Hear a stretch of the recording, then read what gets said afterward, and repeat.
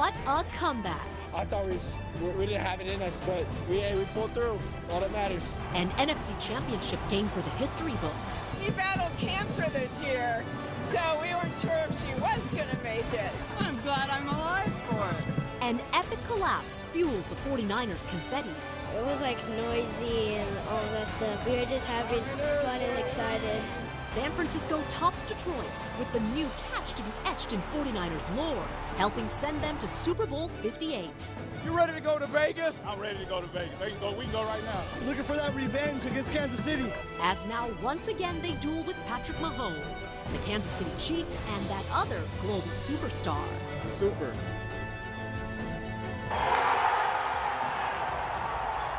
'49ers fans high-fiving and kissing in the fourth quarter of Sunday's NFC Championship game at Levi's Stadium. A comeback victory for the Niners. Still had faith, not necessarily sure it was going to happen, but faith always, man. And while some of these faithful might have started questioning things after the first half, I was ready to leave. I was starting to lose a little bit of, my swag. the fans did not leave. I was starting to get nervous, but he kept me in it. He was like, Dad, just hold on, keep the faith. We're going to come back. We've been going to the games for 52 years, so we just stay no matter what. It was fun. I'm glad I'm alive for it. Catherine Lauricella is not joking with that comment. The diehard 49ers fan literally did not know if her health would hold up this late into the season. She battled cancer this year, so we weren't sure if she was going to make it. Really? But she's here. And like so many others, ecstatic about the Niners coming back and winning. There wasn't really much said. Kyle said a couple things, Fred said a couple things, but we kept it simple. And so went out, we all knew what we had to do. Season's on the line, we're down 17, so I think everybody stepped up, and when we played really good, complimentary team football from there. But once BA made that play, it kind of unlocked it with such an explosive and kind of unlocked the whole team, because right after getting that turnover that I believe Gip forced, that was huge. And right after that, you could feel the whole momentum with our players on our sideline in the stadium kind of flip, and you felt it was on after that. You know, you just had to come out with our hair on fire, honestly. It was just do or die at that point, so to speak. And honestly, they've been running the ball really well. Shout out to their running backs. But when their number is called, I just tried to make a play, man. Got my hand on the ball, man, and was able to change the game, man. It's all mindset, you know. There's no special play that can be called in those situations. It's a want to, and obviously it meant more to us. We orchestrated a pretty good comeback because everybody was just focused on doing right longer. And that's something we say all the time, is just do right longer. And I thought we showed that tonight. We had a good opening drive out of the second half. And that fourth down stop, you could just kind of feel an energy. We go down and score. All right, this is huge. Turnover. I was like, oh, man, all bets are off now. Like, bang, bang. We didn't want to go down as failures, and we know our defense is way too good to play like that. Obviously, just the feeling of redemption, coming back. It's huge, man, and for all of us to what we went through, I guess last year, this whole year's been crazy. You go through highs, you go through lows, and even in this game, the season's on the line, you're down 17, and then to see the clock hit 0 and you're up, it's special to all of us. And so obviously we have one more, job's not finished, but I can't tell you guys how proud I am of the team to fight. The calm before the storm at 49ers practice. Not rain, but the pressure and publicity hurricane that is the Super Bowl. When you go so early in your career, it's like, man, this is just what it's like. You go to the Super Bowl every year, you have a chance to compete, and that's not what the case is, you know. So we've been so close, and now we finally have another opportunity. And you got to make the most of it. It's deja vu all over again as the Niners will face off against the Kansas City Chiefs, the same team who bested them in Super Bowl 54. Nick Bosa was just a rookie in 2020, but he remembers the pain. How hard you have to play and how locked in you have to be for the entire 4 quarters if you actually want to win. And I learned that, and I'm going to just relay to the guys that there has to be a different level of effort, of intensity. That effort and intensity on display Thursday at their first full practice of the Super Bowl bye week. Work that's critical for the 49ers as they install their, hopefully, game-winning plan for the Chiefs. You try to get as much in this first week as possible. And when you get out there, we go through it again, but it is different. Our Monday's totally different with the media deal. Our routine's off because you got to do these press conferences every day. If you put stuff off to that week and think it's going to be a normal week, you're going to get to that Thursday or Friday and not quite feel as comfortable. This time next week, the team will be deep in the glitz and glamour of a Super Bowl in Las Vegas. They hope the taste of defeat last time and a focus on what they do best will fuel a victory to bring a 6th Lombardi Trophy home to the Bay Area. It will be the toughest game that we play all season, like no doubt about it. But we're going to be ready. We're going to make the most of this opportunity. And I believe in our guys, and I think we can go take care of business. The team has knocked on the doorstep before, but a chance for history awaits them in Las Vegas. A patch of sunshine the moment the 49ers left Levi Stadium to embark on their journey to Las Vegas. We're looking forward to this game and hoping to win another game. We're going to win this other game. But make no mistake, the hundreds of fans who showed up had to tough out the rain. So I know it was going to be pouring down rain. Just warm up, put your stuff on, and come, send our team off to Vegas. Bus by bus, the 49ers players and staff members left the team headquarters for the San Jose airport, where it was also a damp takeoff. Soon, they will try and bring a 6th Lombardi Trophy to the Bay Area. For these fans, 5 isn't enough. I've been wearing it now since 2012, but it's definitely well past its prime. We need to retire it, and we're going to get that number 6 here in Vegas. And I feel we're going to do it. We're a different team than the last time we played Kansas City. Several blocks were lined up with ponchos, umbrellas, and a ton of red and gold. Beat the Chiefs! Beat the Chiefs! Chanting, screaming, showing the team why being faithful is so important. This here in the rain is going to be, I think, special for them. Like, it's pouring down rain, and they're still here supporting us because we're the faithful. They know we're behind them. They know that they can draw energy and vibes from us, and they want to produce that and get that 6th Super Bowl for not themselves, but for the faithful. The team really responds to the faithful. The faithful spent Sunday preaching to the team to win next week. Earlier this year, there's not a lot of talk or buzz really about, I guess, myself, and not that I listen to it and buy into all of it, but it's almost like, all right, I still have to go and play with that chip on my shoulder and prove to my teammates that, I can be the guy for this team. I feel like I had some stuff to prove still.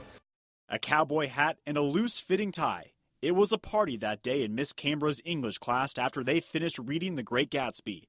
Brock Purdy's smile says it all. That is 100% authentically who he has been since he was young. There are no airs about him. That is just who he is. Authentic, never afraid to just be who he is and live in the moment. That is how his teachers at Perry High School remember him.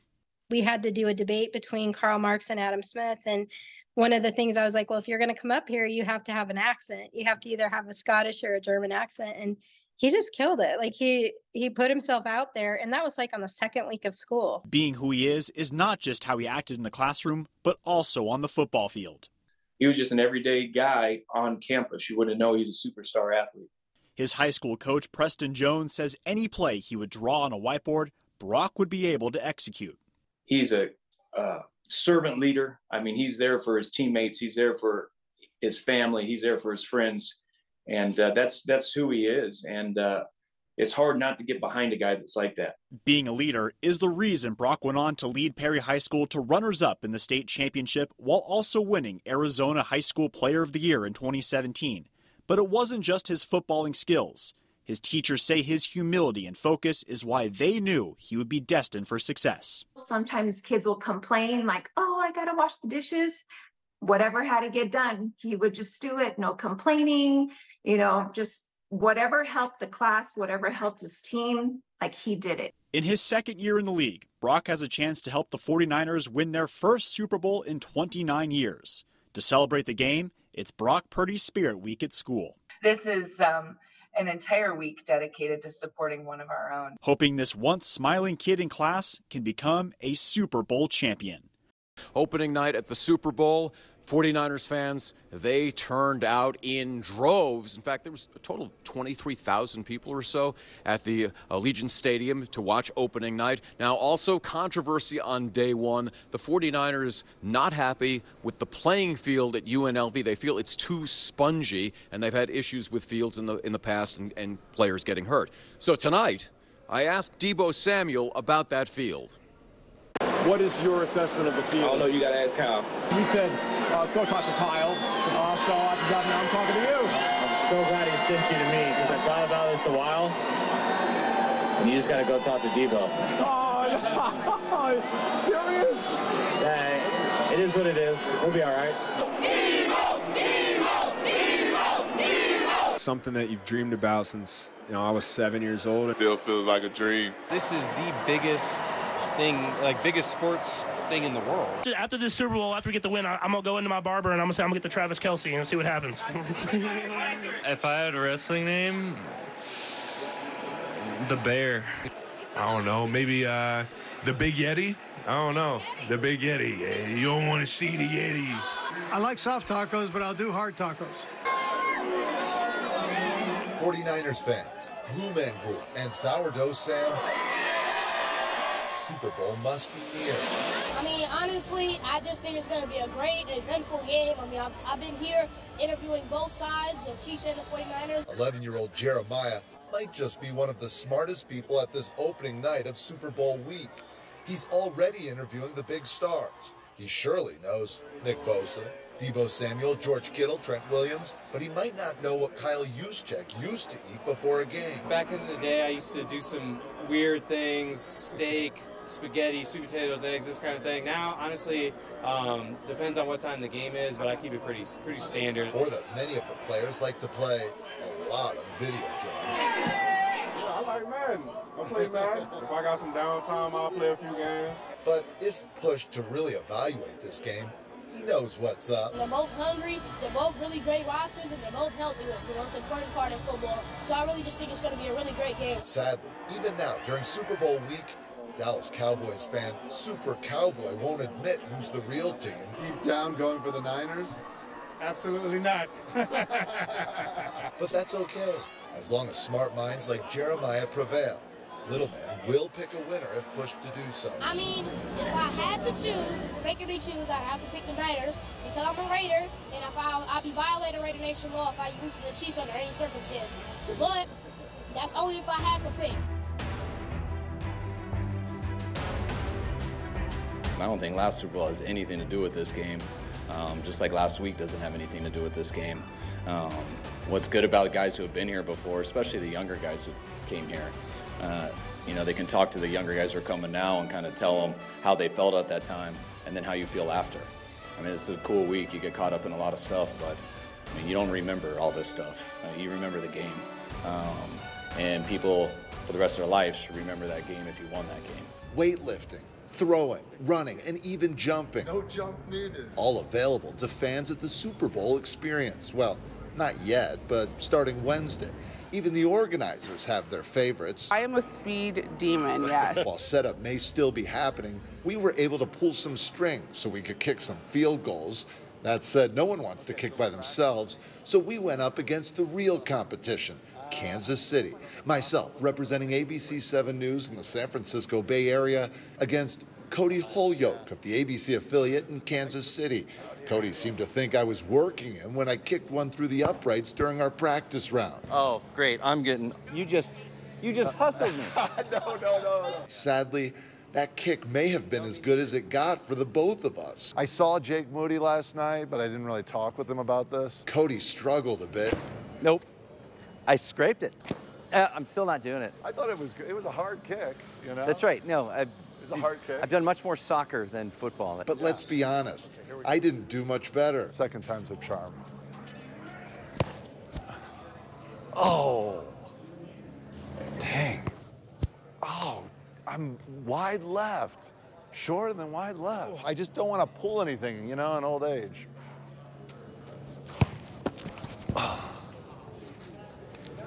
You got the distance. Even falling straight on my rear at one point. But I do blame that on the turf. Definite turf issues. It wasn't really much of a show. No. Clearly, you win this. I'm just glad that our team is on the field with really good athletes and all that. I don't have to deal with them. Kansas City is in a wonderful place right now for the Super Bowl in 5 years. I thought it was all about Taylor Swift there.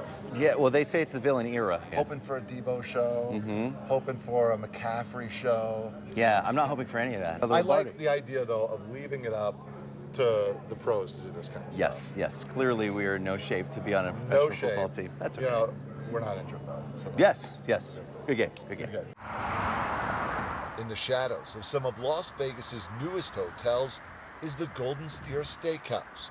Not only the oldest steakhouse on the Strip, but one with a city by the bay kind of feel to it. If you walk into the Golden Steer, you're gonna feel like you're touching and feeling that atmosphere that was San Francisco back in the 60s and the 70s. The leather, the lights, the feel. Amanda Signorelli and her husband run the Golden Steer, which has been in her family for many years. It actually used to be on San Francisco Street, and this was in San Francisco Plaza, now called Frisco Plaza. The Rat Pack were regulars, along with Elvis, who was said to be seen eating burgers at the bar when he first started coming. But the San Francisco feel is what likely attracted baseball great and San Francisco native Joe DiMaggio here many years ago. Joe DiMaggio, Marilyn Monroe. Here at the Golden Steer, we actually have 2 Joe DiMaggio booths. As we like to say, we have one Joe DiMaggio booth for when him and Marilyn were happy, and one when they were not so much. It appears that the who's who of the NFL know all about the Golden Steer. Signorelli says the restaurant has been overbooked for this Super Bowl week for nearly 3 months. We're actually opening 30 minutes early to try and accommodate walk-ins. And Tuesday night, every seat was full here at the Golden Steer. As to Joe DiMaggio, there aren't any specific stories as to what he would eat, but when Marilyn Monroe came, she had a specific diet, a ribeye steak and carrots.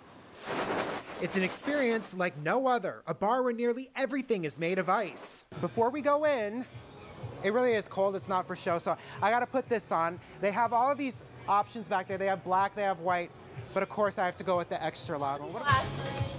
With the look decided, it's now time to make an entrance. Welcome to -5, have fun. Thank you. Okay, we're going in. Again, it is really cold in here. As Blake Nightingale, General Manager, -5 Ice Bar, will explain. None of this is for show. This is not like fog machines in here. This is not plastic. No. This is really cold in here. Describe what we're feeling. So this is about 15 degrees right now we're in. We keep it nice and cold. Obviously, the whole place is made of ice except the floor and ceiling. And right now, we're getting ready for the big game with some final touch-ups. Those final touches include these incredible ice sculptures made by Austin Greenleaf. And all we're trying to do is get that kind of rounded, nice flush edge. Austin was brave enough to teach me to use the heavy machinery to help him sculpt that football. And just softly go up with it? Okay, I don't want to ruin his work, but I'm afraid I'm going to. You absolutely will not. There we go. Oh gosh, it feels so smooth. This is like such a dangerous tool, but it feels so cool, and it's actually very therapeutic, and I could do this all day. But my beautiful sculpting work isn't the only big day specialty served up at -5. So just like in the big game, you make the prop bet where you get to decide the mystery Gatorade color that's going to be poured on the winning coach. I pour 1.5 ounces of vodka, and then I top it off with some lemon lime soda, and then I pour in the color, and if you guess the color correctly, you win one of our prizes. And by the way, folks, the cup, also made out of ice. Cheers. After the ice comes fire at the cozy 1923 speakeasy just next door to -5. Now, how do we get in? Oh, wait. Shh. Secret. Inside, you'll find music and a selection of bourbon and much more to warm you up after your cool Super Bowl experience at -5. All right, Blake, thank you so much for the amazing tour. Any last words for the Bay Area viewers? Make sure you come here, check out the game with us, and go Niners. Woo! That game will always stay with me because of how it ended. You know, I think regardless of the opponent, we were so excited this season, knowing who we had on this team, the amount of talent, and obviously the opportunity last year that we kind of had stripped from us to come back and have an opportunity to make it back to this game. And so regardless of the opponent, I knew this is something that we set out and was our plan all along, to be back in the Super Bowl and win it. Just the overall sense of urgency to win a Super Bowl is pretty high. And yeah, I mean, I'm not gonna say it's at an all-time high. I'm pretty sure it was pretty high in 2019 as well, like it is every year. But no, I mean, like, this has been something we've been trying to get to. We've been to 2 NFC championships before this and lost, and it's like, okay, well, what do you have to do to get over the hump? What do you have to do to get over the hump? Well, we finally won that game, then it's like, okay, well, what are you going to do to win this game, right? So those are questions that, I'm not going to say that we've sat in meetings and talked about that, but we're very confident in our team. We're confident in our abilities, and we have a very talented football team that you've seen all year. We've been able to bounce back from, down some points, so I'm very just confident in this team. So Niners fans are arriving from... I'm from Kansas City, Missouri, and I'm going for the 49ers. What in the... Been a 49er fan since 1980, and hope we get number 6. Donnell Woods and his wife, Michelle, say they are part of Kansas City faithful who will not be going for the Chiefs and will be all San Francisco. They just were like, what about Patrick Mahomes? But we have a group of San Francisco people there, so it's fun. Do they call you names in Kansas City because you love the great team? Right. And they beat us the last time, so we got to get some payback. Round 2, baby. Wednesday, Fremont Street, or Old Vegas, had the typical interesting performers. But just look up and you see this. Incredible images of the San Francisco 49ers and Kansas City Chiefs on the Viva Vision canopy, which is the world's largest high-definition video screen. The Texas 49ers fans were all about it. They have 49er fans in Texas? Oh, yeah, plenty, man, especially because, since COVID, all of California is moving to Texas. Well, not everybody, but we understand the faithful are everywhere. Vegas, though, it's not just 49ers and Chiefs fans. Take it away, Alexis Beedham. Who's going to win? Taylor Swift. Because she brings everybody to football. Now all women love football because of Taylor Swift. Only Taylor Swift all the way. Taylor says better than everything. Yes, the Swifties are in the house as well. I know. Back to football, and one last hard-hitting question to the Garcia family, sipping on their Vegas drinks and dreaming about a 49ers Super Bowl win. Is there a point, if you have enough beer that you'll give in and get tickets? I don't think I would do that. No, I don't think so. We're living on a retirement plan now.